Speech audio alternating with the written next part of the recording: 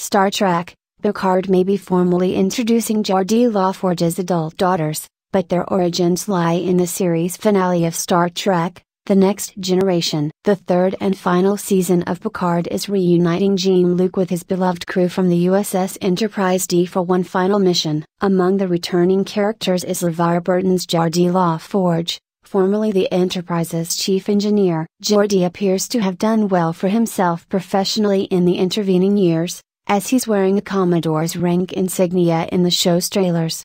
Close Geordi has also found personal success, as Burton has revealed the character is happily married and has two adult daughters, Alandra and Sydney La Forge, who are also in Starfleet. Geordi's lack of romantic success during the days of TNG was always a sticking point for Burton, who felt it was the biggest flaw in the writing of his character. While it's true that Geordi's love life was bumpy during TNG's present, a potential future glimpsed in the series finale All Good Things suggested he was always heading toward a happy family life.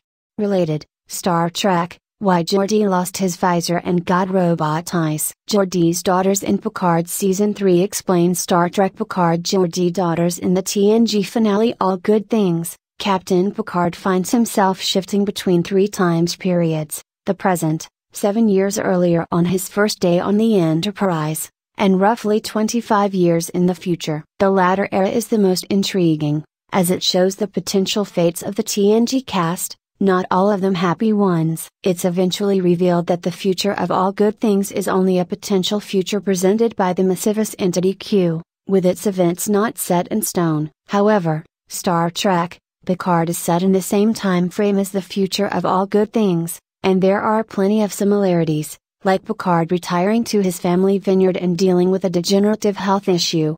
While visiting the elderly Picard in All Good Things, Geordi mentions his children, Alandra, Sydney, and Brett. Indeed, Picard Season 3 is set to introduce both Alandra and Sydney as adult Starfleet officers. Alandra is even being played by LeVar Burton's real-life daughter, Michael Burton. Sydney La Forge, played by Ashley Sharp Chestnut, is glimpsed in one of the show's trailers taking orders from Admiral Picard aboard the USS Titan, so she figures to play a significant role in the season's story. Picard Season 3 fixes TNG's mistake with Geordi's love life. Geordi La Forge kisses Brahms hologram. LeVar Burton was never happy with the way Geordi's love life unfolded on Star Trek, The Next Generation. He had good reasons to be critical. Geordi wasn't just awkward and uncomfortable around women, he sometimes veered into deeply creepy territory. The most infamous example is Geordi's relationship with Dr. Leah Brahms. He first encountered her in hologram form in the episode Booby Trap, where he became infatuated with her. He'd later meet the real Dr. Brahms in Galaxy's Child, where he acted petulantly when Brahms, who was married, rejected his overeager advances.